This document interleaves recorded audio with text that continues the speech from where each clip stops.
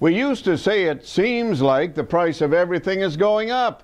Now with the carbon tax, there's no doubt about that.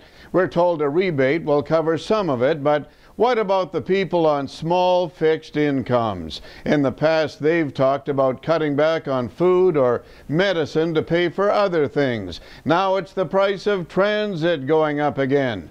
Costs are increasing, so it will cost you more for a ticket to ride. I remember a couple of years ago, Councillor McKean said something to the effect of, if we have good reason to support cost increases, then most people will accept that. Well, I'd like to know why cost increases always seem to be pushed onto the consumer. Do we ever challenge the supplier? Instead of giving bad news to the taxpayer, why not reverse that and say to the supplier, you know, we'd like to continue doing business with you, but we're not prepared to pay more. Instead, we're going to hold the line on costs for consumers, so do you still want our business? Maybe we already do that. If so, I'll bet the people would sure like to hear the story.